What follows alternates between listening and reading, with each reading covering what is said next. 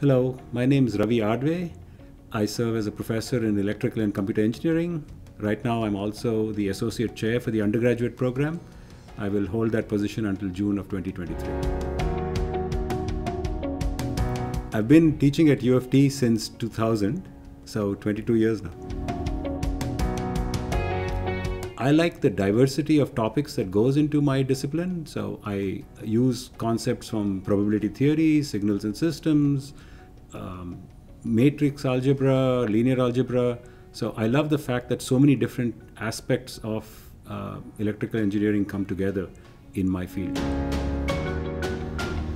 If I could give you one recommendation, it would be to balance your time and don't get obsessed about one particular thing.